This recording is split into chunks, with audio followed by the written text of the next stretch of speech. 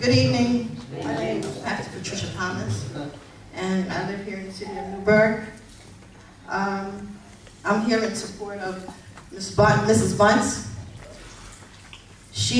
And also I have another comment, but right now I'm in support of Mrs. Bunce because she took the time to help my grandson. Right. There were people that I call, and I'm always calling people and trying to talk to different ones in the school. And my grandson, because he had issues and he had hurt, he had anger, he had plenty of anger because they were displaced from their home. My grandchildren, and most of the people in the school know my grandchildren. There's 5 of them. I raised them. And being a young man, and when he started the high school, and they put him in Twilight. They put him in Twilight without my knowing. They did not even explain it to me. And Mrs. Bunce partnered with me, helped me, and they took him out of the Twilight. But of course he still had anger. And she worked with him and she worked with him. Now, he finally went back to regular school, but then again later on toward the end of the school term he went back to Twilight. But the thing was that Mrs. Bunce took the time to help him. He went on to ROTC. He completed 4 years of ROTC. Right. He now enlisted in the Army, making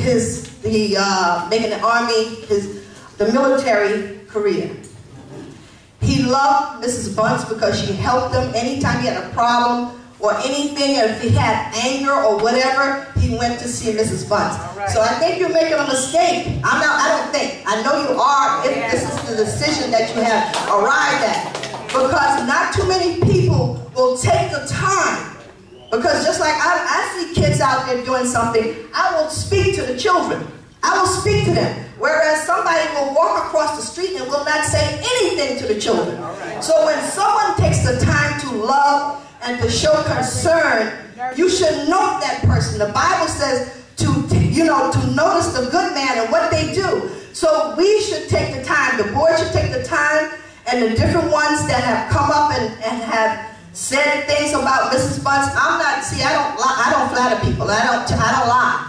I won't tell you a lie. I believe in telling the truth, and if a person has done well, I will say so. And she is one person that has. There are some teachers in the school who really look after the students. They really are. And Mrs. Bunce is one. And I'm going to back her up. All right. Because she has stood by me. I couldn't have done it by myself. Not raising 5 grandchildren. She helped my grandson. I wish he was here tonight, but he's working. He has worked over a year at Sonic. And today he doesn't have that anger. Mrs. Bunce is proud of him. Right. I am too. Because being angry all the time, and because of the things, the issues that he was going through, and she took the time, and all she has to do is just say his name. And it was like he melts. So the thing is, consider Mrs. Bunce. All right. And I want to say that on her behalf. The other thing I like to say is that I spoke to some of you before about uniforms, and I believe that and Mr. Pop Lewis knows about it, and that's something that I'm really fighting for, is the students to wear uniforms in the school. Yeah. It will help the students. Yeah. It will change the way that they see themselves, because when kids wear their pants below their butts, that's not seeing themselves as to who they can become. So you have to dress for success. And we all know, and people in the school, if you want to look good, you dress for it. You dress the part. So why not give these students, and down in the city, they all wear uniforms. My grandson right there, he lives down in Brooklyn. They wear uniforms. They all wear uniforms. My kids wore uniforms when I was in the city.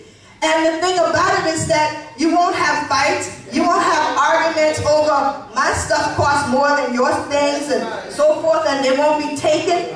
And plus, and they won't have low self-esteem. Some kids they cannot afford the money, but it will help the parents with a low budget. And because all you have to do is buy 2 outfits for the year.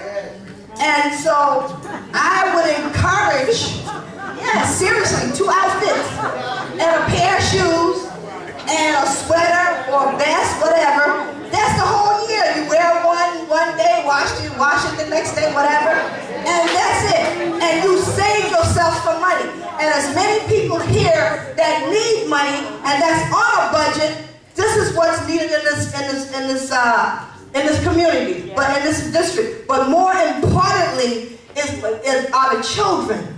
That's what I'm concerned with. Because so they can see themselves differently in a different light. If you look in the mirror and you see yourself, you know, unless somebody can encourage you and tell you who you are. But you can look in that mirror and you will think, I'm no one, I'm nothing, I will never attain to something. And then some people will even go so far as to tell you that. So what I'm saying to the board, please consider it, because it's needed for these children, these youth. And when they see each other, they will have a different perspective on who they are, how they look, and how far they can go in this life. So please consider that. Thank you. All right.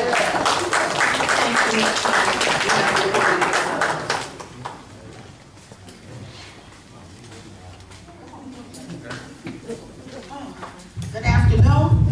My name is Tammy Hawkins. I just want to press your name, and I have a loud voice. First of all, I want to thank the school district here. And I said that to say this. I had 2 sons that went to the school district. And things weren't always easy at the school with the teachers as well as with my sons. But I taught my sons one thing. I live at 55 Barrack Homes. I live in the city of Newburgh. I taught my sons, it's not where you live, it's how you live. All right. You can go anywhere and live good if you know how to live. My son passed away 4 days before going to college. He graduated from NFA, he was a regional student. I remember, I worked nights and I remember the days. I remember mornings. Security is here and they know. I remember mornings when I would have to come up to the school. I would just be coming in from work. My son either said something he didn't have no business, or he did something he didn't have any business. And I had a relationship with the school that I am the first teacher. I am responsible for them. Yes. Before you do anything, call me. Yes. And they did that. And I was up at the school. I remember mornings I couldn't even drive home from work. And as soon as I got home, there was a message on my machine. And I got back up, and I just threw something on, and I went up to the school. Like I said, my son died last year. He was a regional student. I remember days when he would go after school to the programs. I remember my sister asked him last year when he graduated, just before he graduated, he told her that he couldn't talk with her as much as he used to because he had to stay after school. He said he was getting extra help. They do have stuff at the school. You might got to do a little homework. You might got to call around. You might even have to make a little noise. They have a whole lot of stuff set up for our kids, but the parent got to do some work. And I remember my son telling my sister, I won't be able to call you like I used to, nor have I, because I go after school for help. And she asked him, how many days do you go? He said, well, I go every day except Friday, because they had the services every day except Friday. My son went for months every day except for Friday. And what I saw on his 13-week progress, what I saw for his quarter grades, he started climbing higher and higher and higher. When my son passed away last year, my son was so satisfied to even be at Newburgh Free Academy because he learned it wasn't where you lived, it was how you lived. He not only changed the mindset and the attitudes of the students he went to school with. I had teachers who I see now who tell me my son's behavior, my son's attitude, my son's way of life inspired them. I don't know what happened with the basketball team. I wasn't there. I know what was said. I know what was put in the paper. But the question I want to know was, where was the parent? Yes, the school is responsible to a certain point. But remember, we are our child's first teacher. Yes.